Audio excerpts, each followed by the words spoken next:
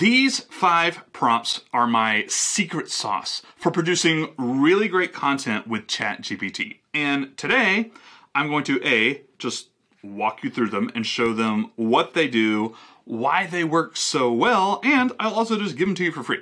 There you go.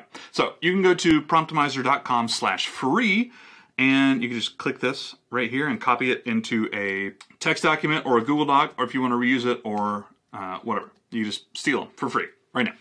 So let me show you why these are so amazing. By the way, these have taken me like a really long time to tweak and develop and optimize, that sort of stuff. I'll put my face up here for now. So let's go through these, and then I will actually do a live example with you.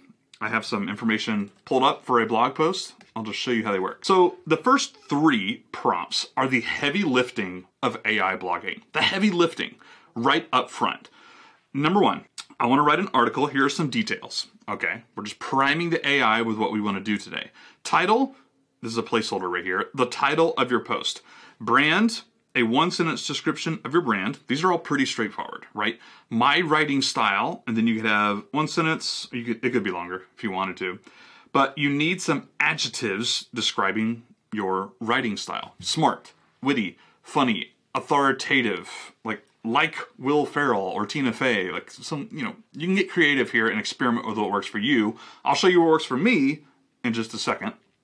And then formatting, you can leave this one off. I like looking at actual headers and stuff, so I use Markdown formatting. Formatting, I want you to format everything in Markdown. Okay, now, this last sentence is actually surprisingly important. Don't write anything yet. Do you understand a simple yes or no will do? Don't actually write anything yet is going to A, save you words and tokens for ChatGPT and Promptimizer and all this stuff, not just to save you money, but also to help the AI stay more focused. What you don't want ever is bad context for the AI to read and then use, right? The AI gets smarter as you go along. The AI learns as you go along. You don't want to feed it any bad information if at all possible. So we don't want to waste words. Don't actually write the post yet. Do you understand? By the way, this is the actual prompt. AI is always looking for an action. What do I need to do? Do I need to write? Do I need to generate ideas? Do I need to write a blog post? Do I need to write you a song? Whatever it is. Do you understand is the actual prompt. A simple yes or no will do. Basically just says, okay, here's what I need to do. Yes, I understand. No, I don't. And usually that's actually what the AI will say. Okay, priming. Prompt number 2 here, same sort of thing. Here is some more information needed to write this article. And you can see what we're doing here. We are front-loading this AI, again, no bad words. We're front-loading this AI with what it needs to produce good, authentic content that sounds like you. Facts and opinions. So to demonstrate this, I'm going to do a blog post here in a second reviewing a pizza oven. It's actually like a super cheap off-brand thing, Bake Brothers pizza oven. I own this. It's in my backyard right now. I compiled my thoughts, my opinions, my overall review. Why do I compile these things? Why do I front load the AI with these things? Because the AI doesn't know this. It needs to be accurate, and the AI doesn't know this. It's going to get this wrong, or it's going to just make stuff up. It's not going to be me, my authority and expertise. So I front load it with this information. Really quick, on the same lines, prompt number 3 here, that always just works. Same sort of thing, except for instead of accuracy, I'm trying to address thoroughness.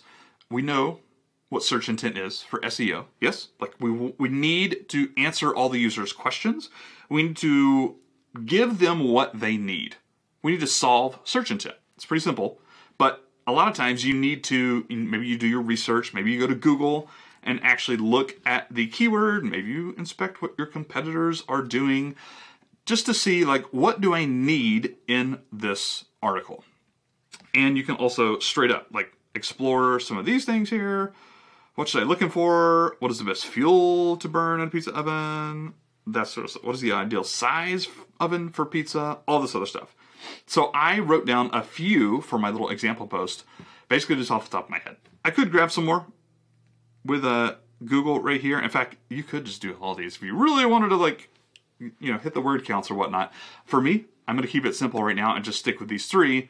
I use no SEO tools for this. I literally just thought of them off the top of my head. and I pasted it in there. I'm actually just, you know what, I'll just show it to you in action right here in Promptimizer.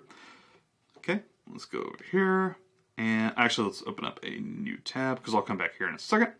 Let's go with create a new post. And oh, you know what? I need to select a brand first, which is my pizza brand. Select that. That'll actually pull all my brand details in so I don't have to type it in every time. Create a new post. Let's go here. And then let's grab my facts, my thoughts and opinions, my review, that sort of stuff. Just paste it in here. Okay. So we've got our facts here, and just paste in these other ones. Right on. I usually don't use it. I usually just write right here in Promptimizer. So I'm going to run through these, and then I will go through my other two super prompts. So priming, I am going to use ChatGPT 4 for this. And here's the first one. Let's see what this comes back. Usually, okay, this is good. ChatGPT 3.5 usually gives you like a little bit more. It doesn't follow your instructions quite as well, which is honestly one of the reasons I love ChatGPT 4. But this is working well enough. So it's yes, yes, yes. And now I've done the heavy lifting of this post. Theoretically, at this point, even before we talk about these other prompts I have down here, theoretically, you could probably tell ChatGPT to just write a blog post. Write a 1,500-word blog post. It would probably start. It would probably do that. And in fact, it would actually probably do it pretty well. You've given it enough information here about your brand, about this article, to have it sound like you, hopefully, at least more than it usually would, to have it accurate. You fed it that data that it needs, and hopefully to make it more thorough, to cover the points you think this SEO article needs to have. Technically, you could just do that. So I usually don't, by the way. I usually start with the outline only because I like more control. Again, I'm trying not to get bad words. I don't want to have to come back and re-edit and re-edit and re-edit. I want to get things right the first time. And so I usually start with the outline right here just so I can tweak it if necessary, to be honest. And this is ChatGPT 4, so it's actually going to take another minute here. While it does this, I'll actually go ahead and pull up my blogging prompts right here. Oh, let me show you this next one. Let me show you the next super prompt. This one right here is what I'm going to use. I'll generate the intro in a minute just so I can like show you how I like to use this.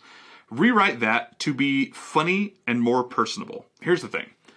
EAT, E-E-A-T, Google, SEO, right? Authoritative. Using the word I. I reviewed this oven. I have this oven. Here's what I think. And honestly, the more we use AI, everybody's going to be using AI to blog, the more important it is that it's actually your words and not the AI's. Even if the AI wrote it, if that makes any sense. My point is here, is to find two adjectives. Mine are funny and more personable. That's my brand. That's all my brands right here. I can make AI content good with those two adjectives that sound like me. And 9 times out of 10, if not 9.5 times out of 10, I'm happy with the result. And I'll just show it to you now. Look at this. Looking good here. All right, let's actually go to write the intro, and then I'll rewrite it with my thing here. Let's do write the intro. Remember to use markdown formatting. ChatGPT 4 will take a hot second to do that. But my point is here, you can try my words, funny and more personable. Rewrite that to be funny and more personable. You can also try your own. I would actually recommend experimenting to find just this one sentence right here. You don't want it to be super long. You should boil down your thing, your style, your tone to 2 adjectives. Now this is okay. Welcome fellow pizza enthusiasts. Let me introduce you to the Baked Brothers blah blah blah. Affordable and amazing off-brand alternative to the famous Uni pizza oven that we all love. All blah blah blah. This review, I'll blah blah blah. This is okay. It's not bad. But I'm going to do this, and we're just going to see what happens. Rewrite that to be funny and more personable. Are you ready to dive in the ooey gooey? And then it has emojis right here. I love that. We got Republic. This is highlighted. I'll be spilling the tomato sauce on my own adventures with this scrumptious little oven and revealing if it really deserves that perfect pizza pie. I love this. This is so much better. Like, I wish I could write like this all the time. Some of these I might change, but honestly, this is good right here. Let's talk about my magic prompt number 5 right here. Do you think this article is complete? Question mark. Did it accurately address the question/topic? What else could we include to make this article better? So what we're doing here is generating ideas. That's all this is. We're generating ideas. And I'm here to tell you, every time I've used these exact words, I've added something to the article to make it better. So I'm going to pause this video. I'm going to generate a few more sections here using GPT-4, which is going to take a few minutes, which is why I'll pause the thing. Look at this, man. It's even got my emojis right here. I love this. Features and accessories. Sure, it's following this right here, which I could have edited, but I'll generate these sections and come back in just a second. And we're back. All right, so I actually generated quite a few things. I actually ended up switching to GPT 3.5 just because it was faster. I got my conclusion done, and then I'm going to just toss this one in there and see what it comes up with. I'll also notice, have you notice rather, that it actually generated this section called customer support, and it actually talks about, while I haven't personally had to contact their team, given that it's a smaller enterprise than Uni, the response time might take a little longer. Nevertheless, yada, yada, yada. Basically, it worked, right? I wrote this in there. It's using my words. It's making this blog post from me and not just AI. So that's why I love these prompts. I love priming the AI up front, doing the heavy lifting up front, and it makes the rest of this process so much easier. So here we go. Yes, I believe the article is complete. Okay. Yep, yep. However, to make sure this article is even better, we're going to do some actual pictures of the Uni oven. That's always a good thing to have, so don't forget that. Photos of pizza. Yep, yep, yep. Link to the product page. Yep, yep, yep. Oops. I did that. Additionally, how to use and maintain an oven. Okay, so I did not have this in my article.